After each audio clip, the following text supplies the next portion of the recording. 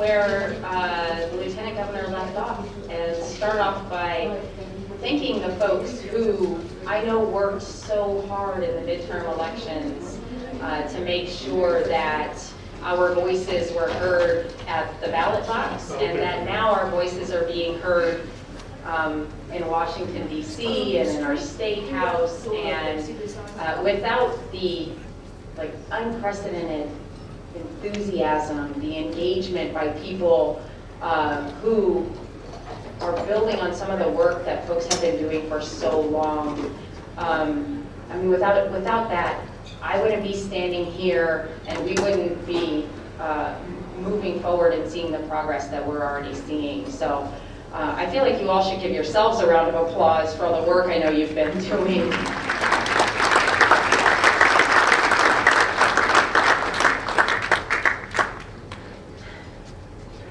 I feel so honored to be part of just what's going on this year.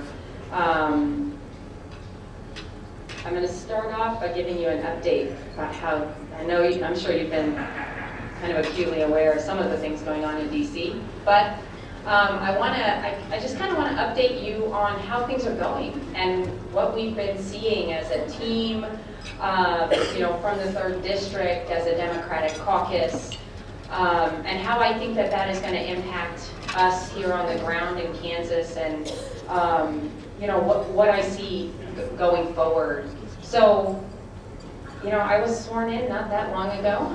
We're just a couple of months into a Democratic majority, but I feel like we hit the ground running. Almost immediately we saw this amazing incoming class of new representatives from all over the country. A lot of folks representing voices that have literally never been heard in Congress, and we got sworn in to shut down government, and that was really painful for a lot of people who make use of the services that the federal government offers, but also for the people who work for the federal government, our committed civil service employees who go to work day in and day out because they're committed to the job of making sure that the American people and everyone in our country is being taken care of. And I got to talk to firsthand quite a few federal employees and people who are impacted, including the agricultural field, and folks who are contractors and own companies that were severely impacted. And I think that we owe a round of applause to the federal government workers who continue to work when they didn't know if they were going to get paid or not.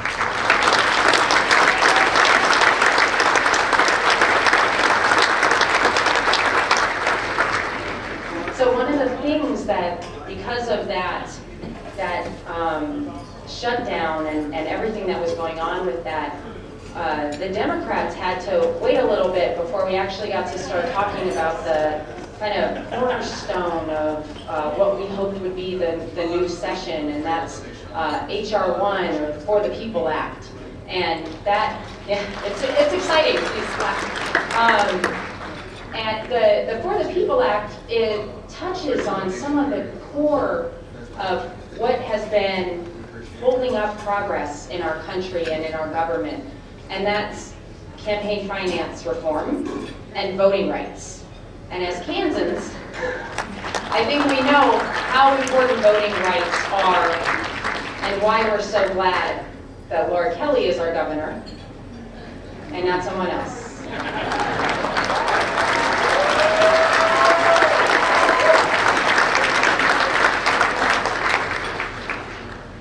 And I feel like I could highlight a whole bunch of things, but recently I had the opportunity to meet with Alejandro Rangel Lopez, who I'm sure a lot of you know is the young person who's doing a bunch of work out in Dodge City. And it's, I wasn't sure if I was going to get to see you again. We got to meet in DC, and it was funny because I felt like, I'm going off script here, but that's okay. Because I felt like the both of us were just like It's so exciting to meet you. You know, we're from different parts of the state, but we're both just really excited about having the opportunity to have so many people coming together and moving toward the same goal, which is to make sure that everyone has access to the ballot box, making sure that every vote is counted, making sure that people are not being turned away for nefarious reasons. And so thank you for the work that you're doing, and I'm excited to watch what you do for our state as we move forward.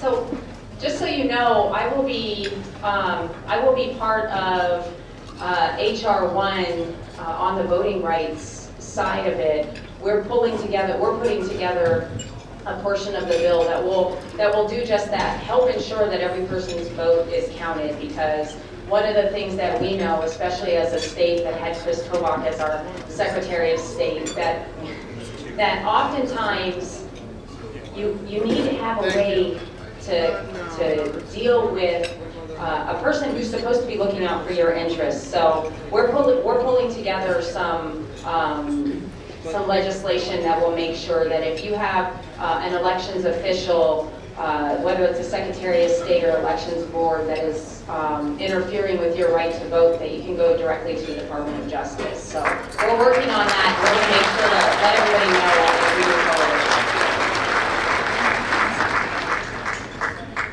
So another piece of progress that we're seeing is that just this week we had the opportunity to vote on HR 8 and HR 1112. These are gun safety issues. And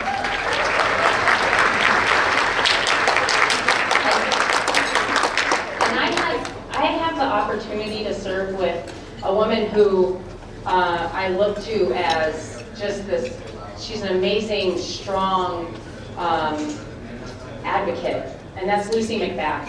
And she's been working for a really long time with the Moms Demand Action and Every Town and Students Demand Action and all the folks who are coming together, healthcare advocates, people who are coming together to make sure that we're really addressing this public health issue. This is a public health crisis. And I feel, one, like I shouldn't have to do this, but I feel like I am so fortunate to have cast a ballot to pass these two measures to expand background checks and close loopholes that will ensure that people who should not have access to firearms because they have a history of domestic violence or because they didn't pass their background check in the right amount of time, that they're not able to do harm to other people or to do harm to themselves. And we've seen that for too long, and we've seen inaction on the part of our legislators for too long. And I feel, especially in light of the incident that happened yesterday in Mission, in the 3rd District, there was a shooting and an exchange between a guy and the police, and there are plenty of ways that we could have avoided that exact incident. And now we are starting to see that because in the midterms we elected a Democratic majority in the House, that there will be movement. Thoughts and prayers are important, but movement and action are the thing that is going to make sure that we don't have to keep talking about this stuff.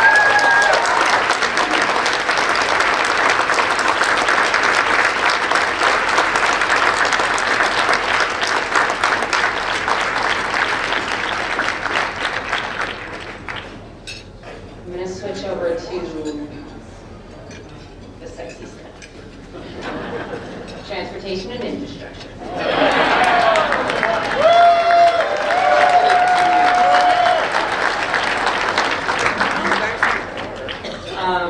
So I don't know how many folks know, but I am sitting on the Transportation and Infrastructure Committee and the Small Business Committees. I am so excited about this because, as we heard from the Lieutenant Governor, infrastructure is a huge issue that we need to be addressing. And economic economic issues and making sure that our economy is thriving are huge issues. And so being on the Transportation and Infrastructure Committee is something that I'm so excited about, because this year I think we're going to see movement on an infrastructure bill, and we're going to see movement that will be in a bipartisan way. From what I can tell on this committee, this truly is, this truly is a place where we can see people from across the aisle come together and make sure that we're solving issues and getting things done. That committee is committed to getting things done.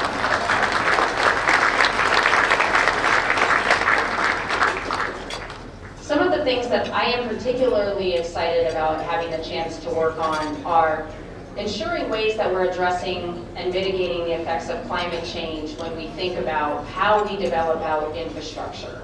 How are we thinking about our children and our grandchildren when we put together concepts and ideas and policies that are going to affect the way we get to where we're going, whether it's our job or school or where we're practicing our faith.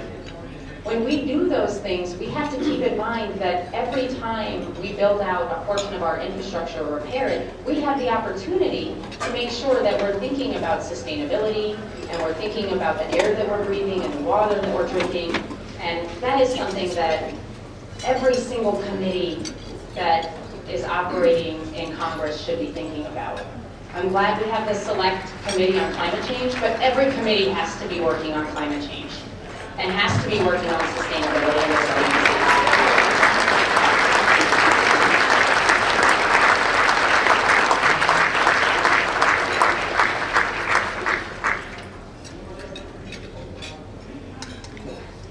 Sorry for the delays. My mouth gets dry while I'm up here.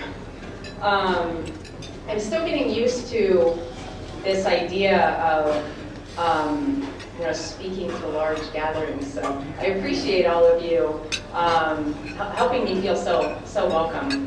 I really appreciate it.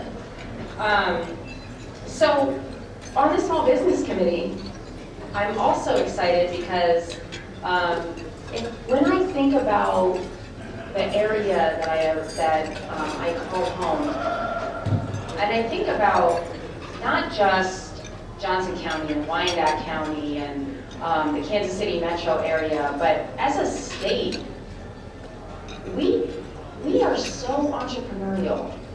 And I think about how we solve problems. We're constantly trying to figure out how we solve problems. And if entrepreneurship and small business is anything, it's about solving problems. It's about figuring out what does our community need and how do we address that.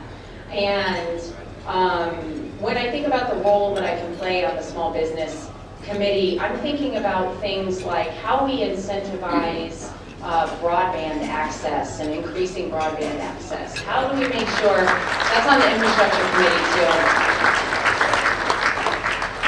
How do we make sure that our emerging businesses and the folks who are really responsible for a lot of the employment in our state, how do we make sure that they have access to capital? How do we make sure that when they're innovating and solving problems that they're being supported with a strong small business and entrepreneurial ecosystem? These are the things that I know that this year we're going to see a lot of movement in the Small Business Committee, and I'm excited that we're working on making sure that we can have field hearings here in Kansas so that I can bring other members of Congress to our area so that they can see all the work that's been going on in our state that the Democratic Caucus has not heard in a long time. So look for me to be calling on you to come participate in that. I guess that's a good segue to what happens next. What are we looking forward to, and what am I looking forward to, not just in DC, but also here in Kansas? So,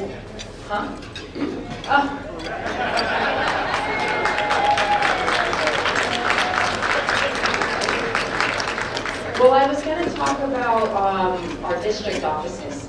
Sorry to disappoint. So we've got our district offices open. And right now we've got our office in Johnson County, but I am so excited to tell you that yesterday I walked around and looked at the office that we're going to be opening in Wyandotte County.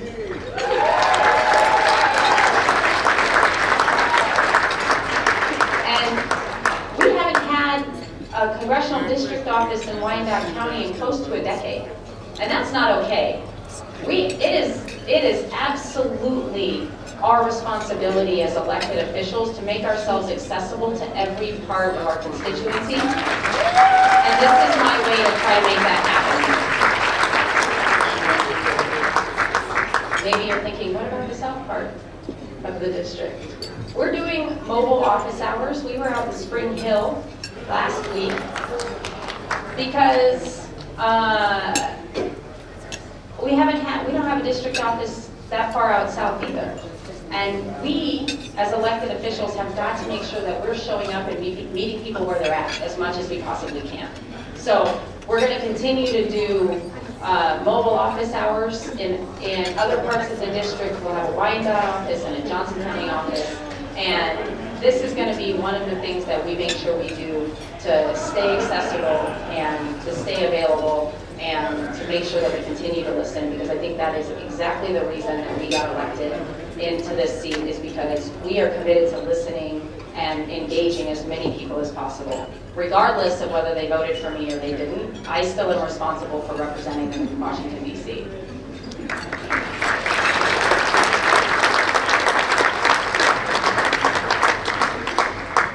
So I'm going to close. I'm going to end soon. You guys got to get to the next thing. But I'm just glad that the food is continuing to come out. No one's waiting for me to get done to eat.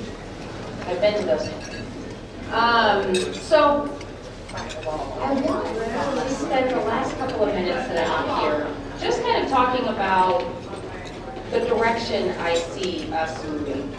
Earlier, when I came onto stage and I said, what a difference a year makes. Think back to just a year ago when we were trying to figure out who, we had a big primary. There were a couple of primaries, but we had a big primary in my district.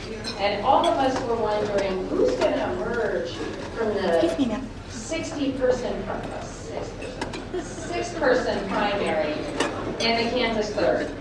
What's going to happen in the governor's race? And the things that I knew was happening, regardless of who came out of those races, was that we saw so many people getting engaged much earlier than they had ever been engaged in a campaign, in politics, and getting people registered to vote, and knocking on doors, and making phone calls, and making contributions. All of these things were happening, and the level of excitement that we saw was just phenomenal.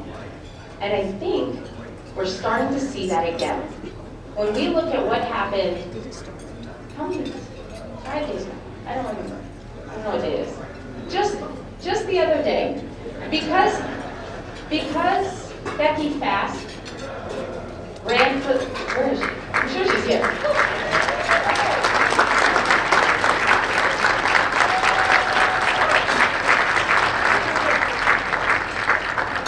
Ran for county commission. We had a special election. And Jan Fagley ran in a special election and won by with 80% of the vote. Just the other day. It's a nonpartisan race, but they knocked on every door in that ward 2 times to get people out to vote. 2 times they went over their list. And that, if that's not early engagement, I don't know what is. We're months and months and months away from the nonpartisan elections that are coming up. But what we've got is this engaged voter or volunteer base. And it's amazing because if you think about it, the things that we did collectively that we did in the last election cycle, we're starting to see the building of something that in 2020 and 2022 and 2024 is going to affect the outcome of our Senate races, both Senate races, 2020, 2022, and we could have an outcome on the presidential race. We have the chance in Kansas to start to shift a national narrative about who runs for office, who wins elected office, who do we support. We literally, as Kansas, have started to reset expectations. When I'm out in DC and I'm talking to people about Kansas, they're not looking at me funny anymore. You guys did that. When I say, oh, I'm Sharice Davids, I'm from Kansas, they're like, oh, Kansas, oh, yeah. Everybody knows about what happened here. Everybody knows about our governor and lieutenant governor and the 3rd district, but not just that. They know that we help demonstrate what is possible. We have demonstrated what is possible. If you get active and engaged and organized, we can shift an entire narrative about the direction of our country. And if that's not...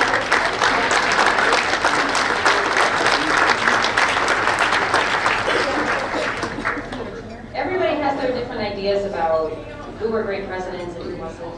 But a friend of mine was at an event, and Bill Clinton was there. And he said that Bill Clinton said, I have hope for our country after this midterm. Did you see what happened in Kansas? I'm not kidding.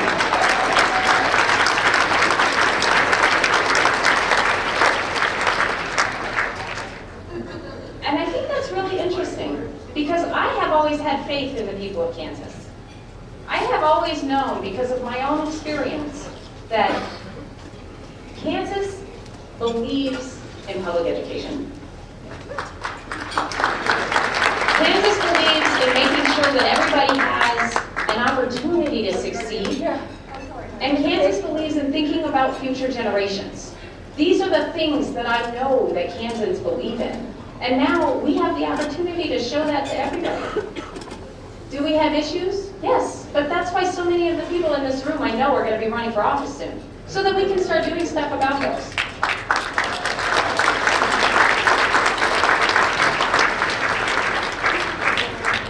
So I'll leave with this. All of that hope and optimism and movement and building on what we've seen is going to require just as much work, if not more, than what we saw in the last year. And I know we can do it. I know, partly because of so many people being here, this is amazing.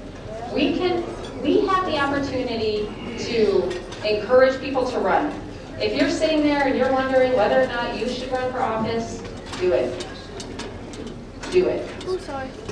If you're sitting there wondering, how am I going to get involved? I don't want to run for office, but what should I do? Knock on doors. Make phone calls. And if you absolutely do not want to talk to people, I totally understand. There are so many other things you can do. In fact, I was noticing on our tables that there are campaign workshops coming up. I haven't fully read through every single detail, but I'd encourage you to please just get involved. It can be phone calls, it can be knocking on doors, it can be running for office, it can be, I'm so busy, but I can write a $50 check or a $500 check or whatever amount. Those things matter so much.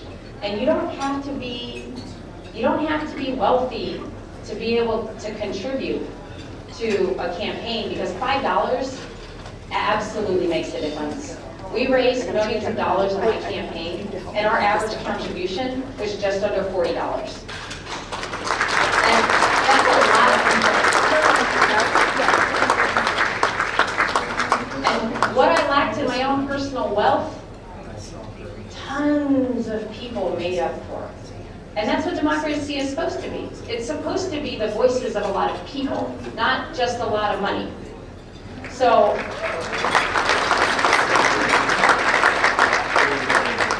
we can come together and we can support our candidates and we can support each other. And I'm excited to help support all of the movement that's going to be happening in these nonpartisan elections and in the 2020 elections. Please, please, please run for office. I don't have too much else to say except that I very much appreciate the work and the effort of all of the people who helped make sure that we won our governor's race and that we won this 3rd district race. And I'm looking forward to watching us win so many more races over the future, and to making sure that every year that we come back and do this, it's just a little bit bigger. We'll see you next year.